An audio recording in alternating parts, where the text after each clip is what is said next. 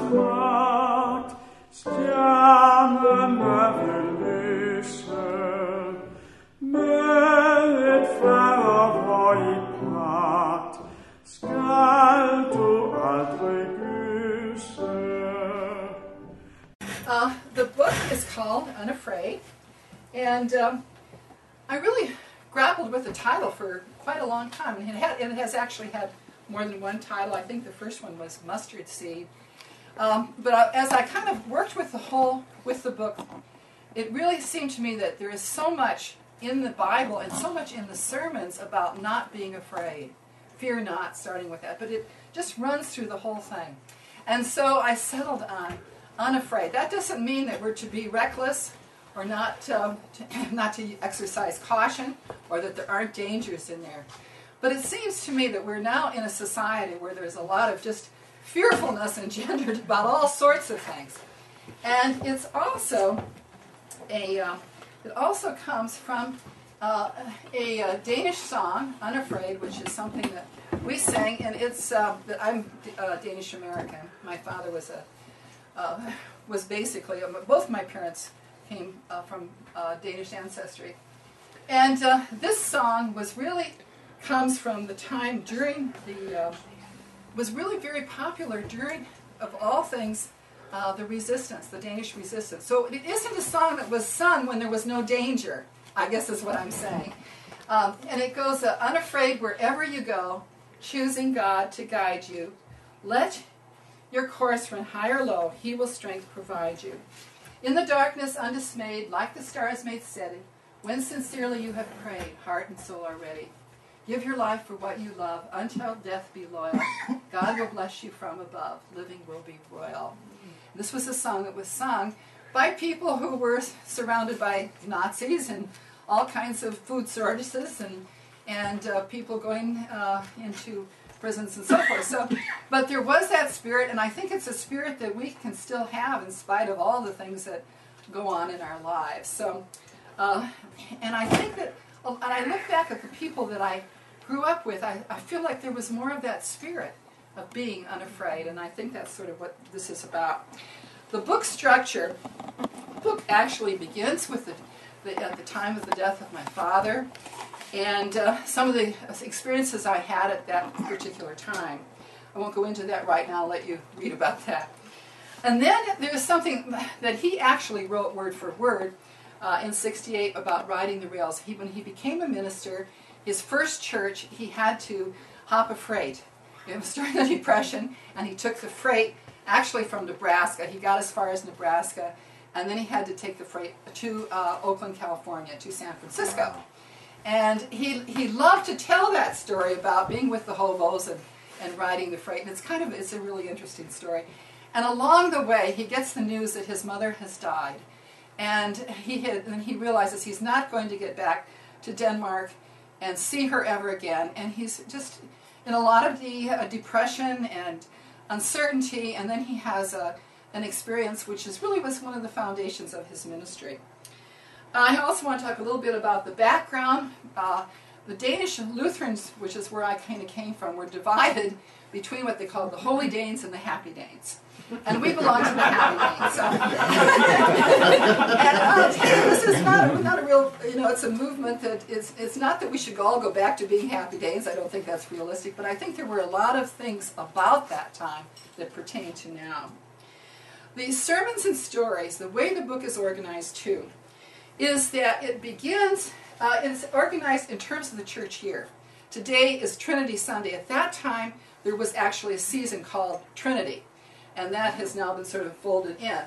But the church year begins with Advent. The book begins on that cycle. But in each cycle, like Christmas or Advent, you have things from as early as 39 up till 65. So you have the 30s, the 40s, the 50s, the 60s. Then you go on to the next season.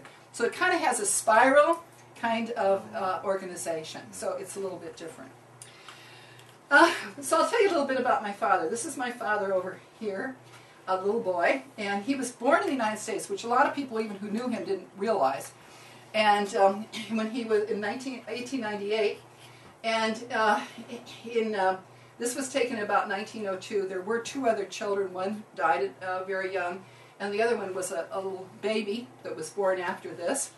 And Lars died in 1903, and in 1904, Matilda, who was alone on a farm with 3 children and not able to speak English, took the children back to Denmark so she could live with her parents. So he was raised in Denmark. In Denmark, he grew up and he went to school, and he was in the Royal Guard. And that is a picture of my father. And the little boy, this is a modern picture. It's taken at the same place where he guarded the castle at Amaliaborg, and that is taken in the same place. So that's a modern dress. You see there are some slight differences, but they still have the bear hats and so forth. And then he came back to the United States. He came back ostensibly to see if there was anything left of the farm. And during that time, he did a lot of really unusual things. For about 6 years or so, he spent 2 years in Yellowstone National Park. And in the park, he was helping to build, he did construction work. He loved to do construction work. He built some of the big fireplaces. He showed some of the big boulders that he moved. He knew Yellowstone Park like the back of his hand. And later, he took young people from the church, and particularly Minnesota, to see the park. He also was a rancher. This is not taken from Montana, but he was a rancher up in Montana. He was alone on a ranch. He spent a lot of years there. I know at one time he told us that he thought he had died. He wrote his name on the wall so they would know whose body it was when they found him. He was that ill. And that may have been part of the reason, I suspect, part of the reason why he decided to go in the ministry. I don't know exactly what it was. But he went into the ministry. He went to Grandview Seminary in Des Moines. And that's near where Kay lived at one point, right near there. And and then he married my mother. He married the niece of the dean of the seminary. And actually, my grandmother wrote to the dean. I have that letter someplace and wanted to know about his character. And she got a letter back that he had very good character, but he tended to be a little stubborn. So if you see any of that in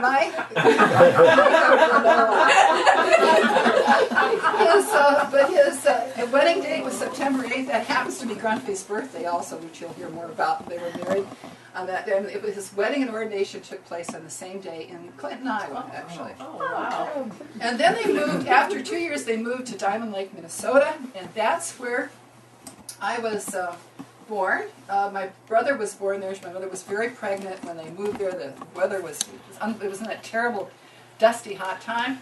And so this is from Diamond Lake, Minnesota. My brother was born there. Then they had another child named Paul who died. And then I was born.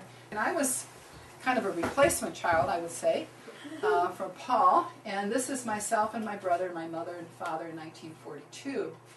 And shortly after that, they moved to a church in Clinton, Iowa. Now, the reason these are kind of important to the story is that these are the places the sermons take place. These are the places the stories take place. So that's why I'm kind of talking about it.